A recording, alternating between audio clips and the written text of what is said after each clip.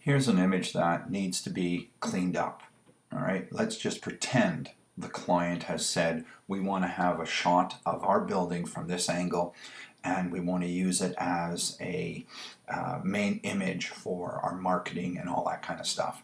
And they said, but the one thing we want to get rid of is some of the street lamps and the stoplights and all that other nonsense and crap that seems to be around here. All right, and this is not an uncommon thing to get as a photographer, a request from a client to do something like this. All right, so what I've done is I have created a layer and then outlined and numbered all of the different pieces that need to be cleaned up. All right, so I'm going to turn that layer visibility off. I'm going to come back down onto the background layer. I think I might even just make a duplicate by doing the Command J thing, which is your copy paste all in one, Control J if you're on the PC. Now the tool that I want to use, well, first of all, what I need to do is I need to get rid of this stuff here, and if you'll notice, the building is going back on a little bit of an angle. What I'm saying is we've got some perspective issues with this image that we need to take care of. And if I was just to come in and use the clone stamp tool, or if I was to come in and use the polygon lasso tool to come in and go dink, bink, bink, and bink, or down to here, when I move it down this way, I'm going to have to pinch this end so that it matches the converging lines and all that kind of stuff. Well, there's a filter in Photoshop that will allow us to do this quite easily. It's not perfect by any stretch of the imagination, and the more you use it, the better off you'll get. But I want to show that to you. I think it's absolutely amazing. And that filter is right under here in the bottom of the, I call these the special filters, or whatever. All right, it's called vanishing point. All right, now when we're in the vanishing point filter, we have a number of tools down the left-hand side, which will allow us to operate in here. By default, I have this tool, which is the Create Plane tool. And the Create Plane tool is going to ask me to define a plane, and then we'll be able to use the Clone Stamp tool in this example to clone in perspective. I need to zoom in on this, so as we do in a Photoshop document, we can do inside the filters as well. I'm just going to do the Command plus, Control plus to zoom in a little bit. I hold down the space bar, my cursor changes to a hand, and now I have this. All right, what I need to do is I need to replace this part here with something over here. So what I'm going to do is I'm going to start up here and I'm going to look for something that's common. So I'm going to say, okay, I need to possibly start there, and I'm going to come over to about here, trying to keep that line as parallel as possible, and alright, do that straight, and now you can start to see that I'm getting this box that's going to show up. If you do your plane grid, whatever it's called, properly, your box will stay blue. If it's a little bit off, it goes red, and if it's totally unfunctional, it'll show up as yellow. All right, so let's see. If I come down here and just about, that should work. And it says you're not straight and lined up and all that kind of stuff because this line is on an angle, this one is straight up and down. So what I have to do is just move it over here. Now you can see it's gone blue, and now Photoshop is saying yes, we can actually work with that. So now what I'm going to do is I'm going to put my cursor here and I'm going to drag this down, and you can see the more I drag down, the more in perspective stuff goes. So I'm just going to drag over to the edge of the building here. I don't need to go any further. What I'm going to do now is make a choice between using a clone stamp tool or using the painting tool. Paintbrush. So I'm going to use the Clone Stamp tool, and this will allow us to set the diameter of our brush, the hardness of our brush, how dense the opacity, and whether or not we're going to use any healing at all, or if we're going to use luminance healing, or we're going to choose just to have the regular healing on. All right, and they work a little bit differently. I'm going to choose to have the luminance on for the first round of things just to see how things will go. So I have to, I believe I have to option click to kind of go through this. So let's see if I come over here. Now I'm looking to start to replace the pixels just about this area. So I have to look for double windows.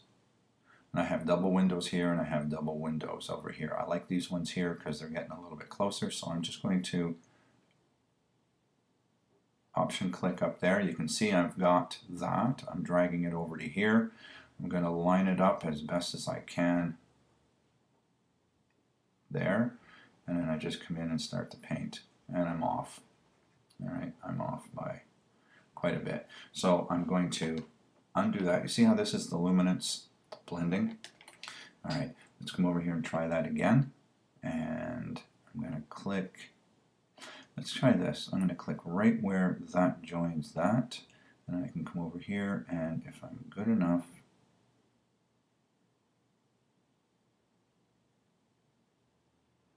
I can come in and do this. And come down and just sweep across there a little bit, down, and cover that up, and done. That's luminance. All right, and there was a little bit of blending going on, but you know, how much? A little bit, not much, but it worked, and that's the good thing. So I'm going to come back here, and what I'm going to do is click on this tool, and I'm going to start the process all over again, but now I need to work in this area here. So I'm going to zoom in, and now sometimes what you might be able to do, depending on the building that you have, you can actually create your plane as an example here, and then click and drag it down this plane or this angle, this side of the building. But because of the angle that this portion that juts out is on an angle towards us, as well as on an angle towards our right, that's not going to be possible. So what I'm going to have to do is this in a couple of pieces. And this area here might be problematic because of the darkness on this side and the brightness on this side. We'll just have to see. So what I'm going to do is I'm just going to come on that side of that line, come down to, as an example, let's see. Well, I'm only going to work on this area here, so I'm only going to come down to here, and then I'm going to come over to this edge here, and I'm going to come up to this edge here, and we'll see whether or not that is going to allow me. See, it went yellow because this is here, that's going off wonky in that direction. So now what I have to do is come over here and do this until it goes blue, until it turns blue, red, blue. And then what I can do is I can come over here and grab this and bring this all the way over, just so I have that. All right, now I'm going to come back over here. I've got luminance again, and what I'm going to do is I think I'm going to reduce the diameter of my brush. So something about that big, and where I want to start cloning is possibly something like this over here to come up and over and then move down. I'm going to have to do it in portions because of the way clone stamps work. So I'm going to click right there to option click to set that point. Come in here and start to paint. Notice how I'm bringing that back in. So you have to be really, really careful how you're doing this. So I'm going to back out of that completely. And I'm going to start the process all over again. So this time what I think I may do is come over here and sample that, and then come over here and start to paint. Notice I didn't get to go over to that edge. Get that out of there, come down, I'm bringing in new window shades, but that's okay. And I'm taking out the window over there. And I get to replace some of this stuff up here. That's good. And then I can just come over here and clone that out. That's going to be really, really simple, just to come over here and click at that point. Come over here, just kind of do that. And I've gotten rid of that. I may want to come in and repair that little area with the regular stamp tools or whatever. All right? Okay. So now what I'm going to do is come over and just do this side a little bit. All right, so I'm going to come over and I'm going to create. If I come over here and have that guy selected, can I actually get rid of that guy? Thank you. Now I'm going to come over here and I'm going to create a new thing, and that's going to start here and it's going to come down to there. Let's go down down to here, come over to here, and it says we're in the red as far as that being acceptable.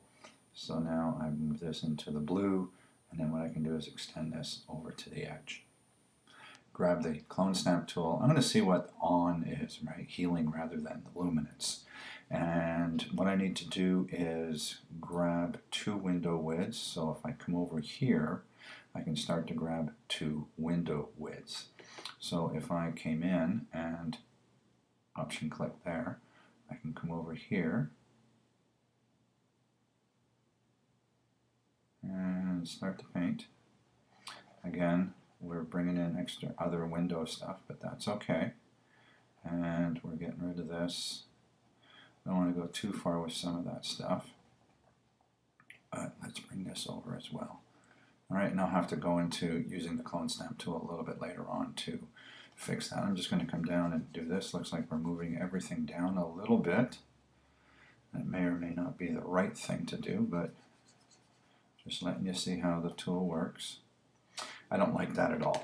I don't like anything that happened without them going back to luminance. Okay, and let's come back up over to here, and I'm just going to option click there, and I need to bring over this window and this window, so let's just do this. Yeah.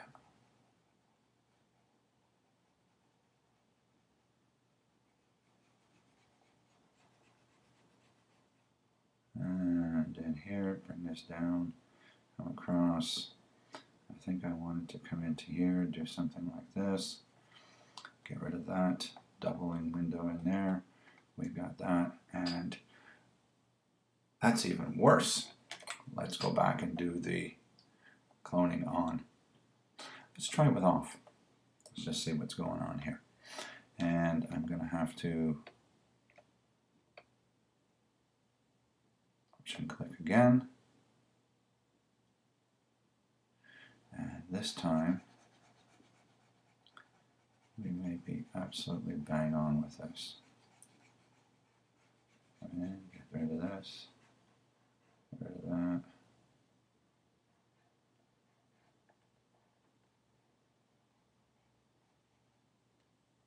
Ah, much better. Much better. All right. So, again, the rest would be the same down here. Getting rid of that. I would come out of this and say this is absolutely, oh, let's just wait. All right, so that cleaned up that quite nicely. I'd have to come in here and fix that up. I'd have to come over here and fix that up, but at least I got this thing to clone in perspective. All right, and the other thing that I would possibly do is come over here and come in as close as I could to that and do the edit, fill, content aware, and deselect, and you can see I got rid of that. It'd be very easy to fix up any little doohickeys and doodads that happen to be associated with doohickey and doodad.